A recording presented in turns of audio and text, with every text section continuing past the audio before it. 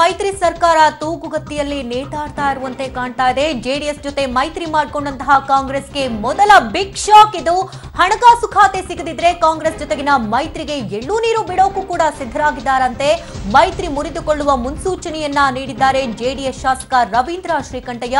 ಮುಖ್ಯಮಂತ್ರಿಯಾದರೂ ಹಣಕಾಸು ಸಚಿವರಾಗ್ತಾ ಬಂದಿರೋದು ವಾಡಿಕೆ. ಆದ್ರೆ ಹಣಕಾಸು ಖಾತೆ ವಿಚಾರದಲ್ಲಿ ಕಾಂಗ್ರೆಸ್ ನಾಯಕರಿಂದ ವಿನಾಕಾರಣ ಗೊಂದಲ ಸೃಷ್ಟಿಯಾಗ್ತಾ ಇದೆ. ನಮ್ಮ ನಾಯಕರು ಮೈತ್ರಿಯನ್ನ ಮುರಿದುಕೊಂಡು ಬಂದ್ರೆ ನಾವು ಅವರ ಜೊತೆಗೆ ಇರ್ತೇವೆ.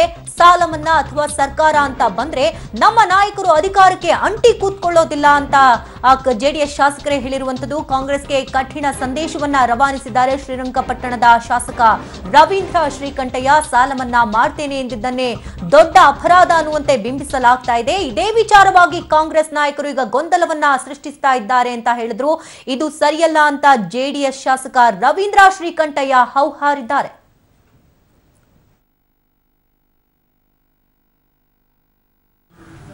ತಮಗೆಲ್ಲ ಗೊತ್ತಿರೋ ಹಾಗೆ ಹಣಕಾಸು ಖಾತೆ ಯಾರೇ ಮುಖ್ಯಮಂತ್ರಿ ಆದರೂ ಕಳೆದ 20 ವರ್ಷಗಳಿಂದ ಅವರೇ ನಿಭಾಯಿಸ್ಕೊಂಡು ಬಂದಿರುವಂಥದ್ದು ನಾವೆಲ್ಲ ಈಗಾಗಲೇ ನೋಡಿದ್ದೀವಿ.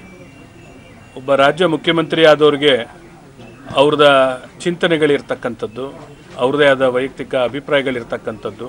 ಭಾಳ ಪ್ರಮುಖವಾಗಿ ಈಗಾಗಲೇ ರೈತರ ಸಾಲ ಮನ್ನಾ ಮಾಡ್ತೀನಿ ಅನ್ನೋದನ್ನು ಈಗಾಗಲೇ ಅವ್ರು ಹಿಂದೆನೇ ಘೋಷಣೆ ಮಾಡಿಬಿಟ್ಟಿರೋದ್ರಿಂದ ಅದಕ್ಕೆ ಅನುಗುಣವಾಗಿ ಯೋಚನೆಗಳನ್ನ ಮಾಡಬೇಕಾಗ್ತದೆ. ಕೆಲವೆಲ್ಲ ಈ ಘೋಷಣೆಗಳೇನಿದೆ ರೈತರ ಸಾಲ ಮನ್ನಾ ಪ್ರಮುಖವಾದದ್ದು ಇಂಥ ಒಂದು ಮತ್ತು ಹಿರಿಯರಿಗೆ ವೇತನ ಹೆಚ್ಚಳ ಇದೆಲ್ಲ ಮಾಡ್ತಕ್ಕಂಥ ವಿಚಾರಕ್ಕೆ ಹಣಕಾಸು ಖಾತೆ ಬೇರೆಯವರು ಕೊಟ್ಟರೆ ಅದು ಸರಿ ಹೊಂದಲ್ಲ ಅಂಥೇಳಿ ಅವರು ಮೊದಲಿಂದನೇ ಅದನ್ನು ಹೇಳಿದರು. ನಾವು ಯಾವುದೇ ಕಂಡೀಷನ್ ಇಲ್ಲದೆ ಸಪೋರ್ಟ್ ಮಾಡ್ತೀವಿ ಅಂತ ಹೇಳಿದ ಎಲ್ಲ ಕಾಂಗ್ರೆಸ್ನ ಸ್ನೇಹಿತರುಗಳು ಇವತ್ತು ಅನೇಕ ಕಂಡೀಷನ್ಗಳನ್ನ ಹಾಕಿ ನಾಯಕರನ್ನ ಮುಜುಗರಕ್ಕೆ ಸಿಗಿಸ್ತಿರೋದು ನಮಗೆಲ್ಲ ಭಾಳ ನೋವು ತಂದಿದೆ. ನಾವು ರೈತರ ಪರವಾಗಿ ಹೋರಾಟಕ್ಕೆ ನಿಂತಿರ್ತಕ್ಕಂಥ ಕುಮಾರಸ್ವಾಮಿ ಅವ್ರ ಕೈ ಬಲಪಡಿಸುವಂಥ ನಿರ್ಧಾರನ ನಾವೆಲ್ಲ ಮಾಡಿದ್ದೀವಿ.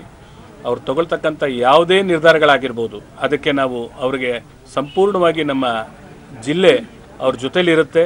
ಅವ್ರ ಒಟ್ಟಿನಲ್ಲಿ ಅವರ ಉದ್ದೇಶಗಳು ಸಫಲ ಆಗಬೇಕು, ರೈತರ ಸಾಲ ಮನ್ನಾ ಆಗಬೇಕು. ಆ ನಿಟ್ಟಿನಲ್ಲಿ ಎಂಥ ಒತ್ತಡಗಳ ಪರಿಸ್ಥಿತಿ ಬಂದರೂ ಕೂಡ ಅಥವಾ ಅವರು ಯಾವುದೇ ನಿರ್ಧಾರ ತಗೊಂಡ್ರೂ ಕೂಡ ನಾವೆಲ್ಲ ಅವ್ರ ಜೊತೆಲಿದ್ದೀವಿ ಅಂತ ನಾನು ಈ ಮೂಲಕ ಮಾಧ್ಯಮದ ಮೂಲಕ ಹೇಳ್ತಾ ಇದ್ದೀನಿ.